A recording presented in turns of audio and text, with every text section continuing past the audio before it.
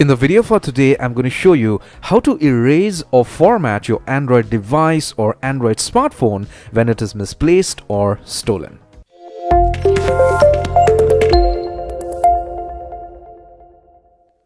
Hello my friend, my name is Kenneth Brown. Welcome to channel CygnaTech, and how are we doing today? I hope fantastic. In order for you to erase or format your Android device or Android smartphone when it may have been misplaced or it may have been stolen, what you need to do is very simple and easy. Get onto google.com and type in find my device. Okay, once you do that, you get all the search results. You need to check or select the first option here, Google find my device. Okay, you click on this link.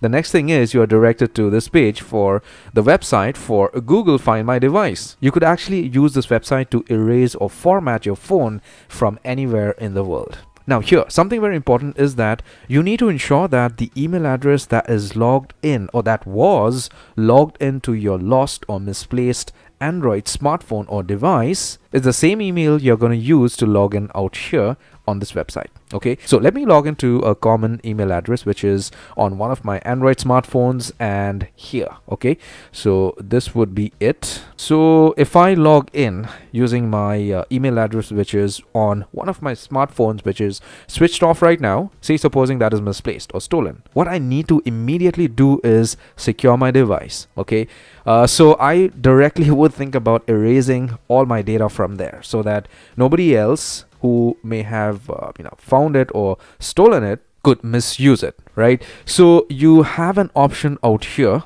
erase device. If you click on this option, data from your lost or stolen Android device is going to be erased. Okay, completely erased. At least if your data is erased from that device, somebody who may have found it cannot misuse your information, right?